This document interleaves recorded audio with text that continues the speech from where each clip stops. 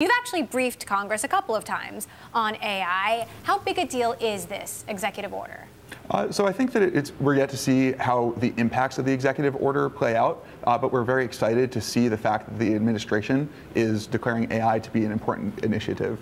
That if you look at other countries around the world, South Korea has $1 billion initiative, France has invested $1.8 billion. Many provinces in China are investing between $1 to $2 billion each. And so if you look at the investment in AI around the world, it's something that the U.S. should be taking note of. China has actually accelerated, Ben, its investment in AI 10 times in recent years. Is this all about U.S.-China competitiveness?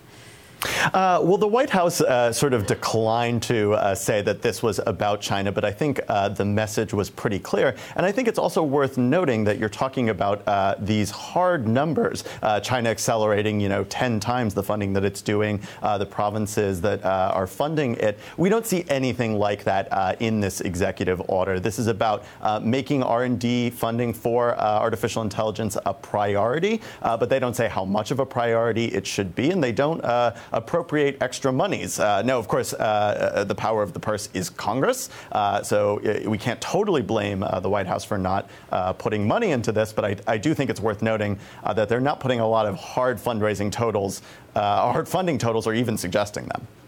Greg, what do you make of that? So I think that one thing that is worth keeping in mind with AI development is that to the extent that it becomes an arms race, that's something that's actually very scary, right? That I think we've seen in recent years that even getting technologies that are very transformative, but where there aren't national stakes at play, it's really hard to make sure that those are going to benefit society and play out in a good way.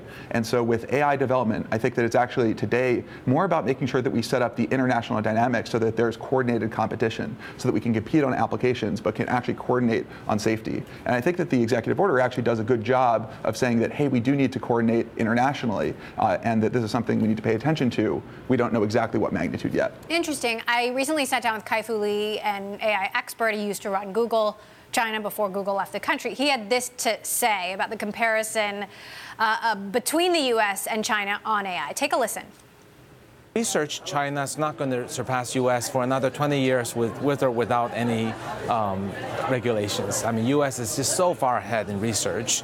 However, in implementation, China has everything it needs. There's nothing U.S. can do that will slow down China. So it's kind of pointless in AI to look at how to regulate. Ben, is coordinated competition really a possibility between the U.S. and China in the current environment?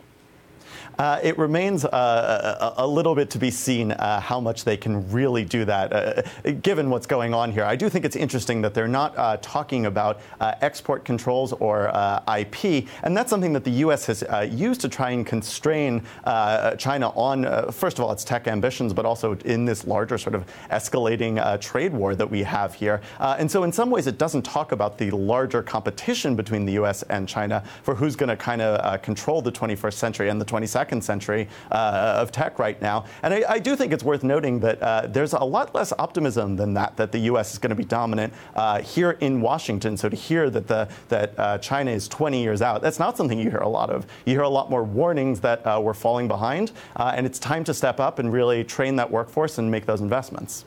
China farther behind on research, though, but not on implementation. Is that an assessment, Greg, that you would agree with? I think that's actually pretty accurate. One thing that the U.S. does incredibly well is that we import talent from across the world.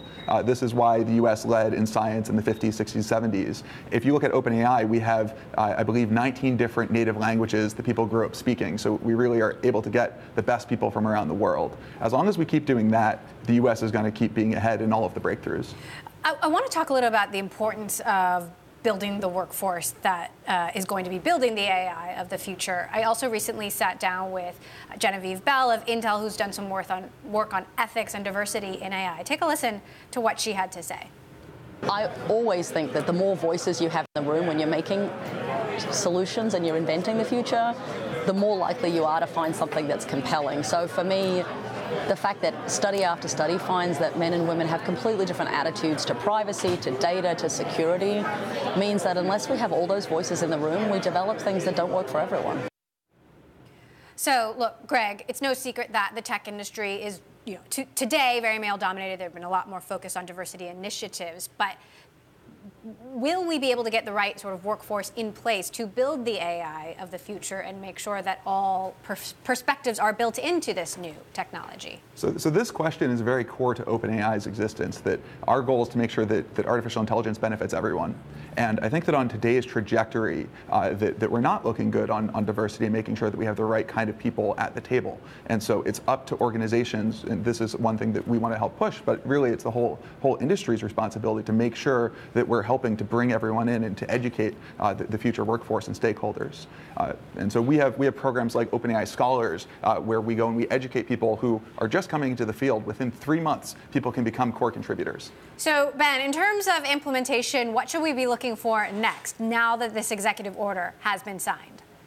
Well, there's a couple things. Where is the money going to come from? Some of it might have to be sort of reprogramming. If some of these agencies get a little more money, then they can probably put the funding to that. But for right now, they're probably going to have to locate it in their budgets, which I think is interesting. The other thing I'm watching is where is industry going to come? We heard from a lot of folks, including IBM, who kind of came out and said, this is what we asked for. This is really what we wanted. This is the targeted funding and education.